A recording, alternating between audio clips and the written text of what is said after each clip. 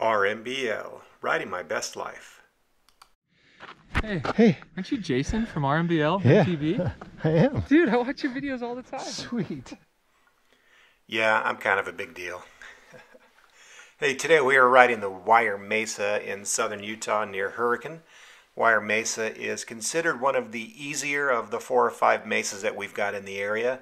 It is a multi-directional, clockwise and counterclockwise. We choose to ride it counterclockwise because it seems that the technical rocky sections have a little bit more flow to them going the counterclockwise. But it is a very fun trail to actually loop twice. Ride it once in the morning and then turn around, have some lunch, and then ride it again in the afternoon, and it seems like a totally different trail when you head the other direction. Drop. Another drop.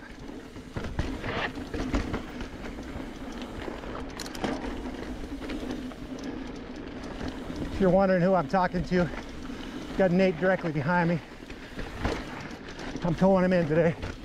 This is his first time on the trail.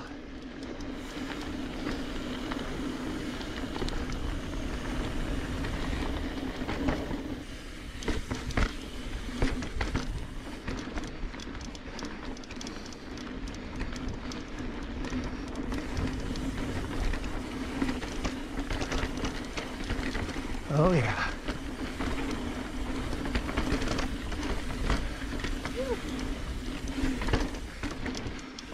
A little technical here. Don't hit your pedals. Woohoo!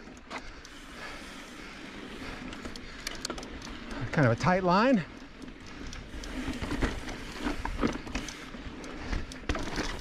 Woohoo!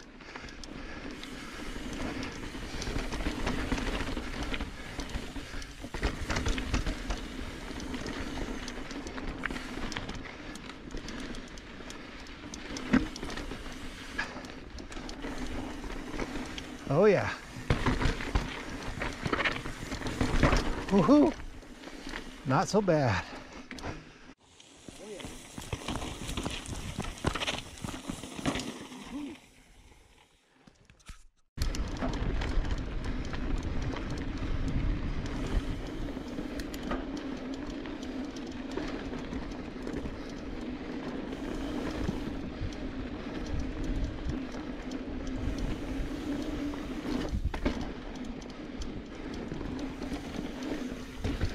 This next section is pretty technical.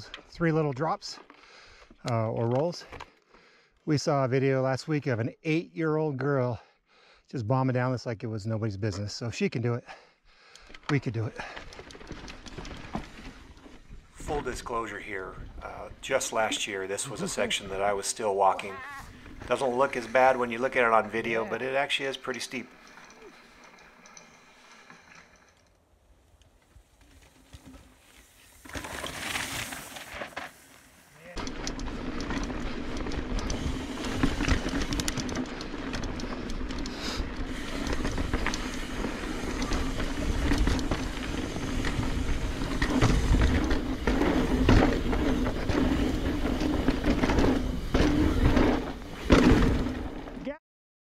Hey, thanks for taking time out of your day and watching my video.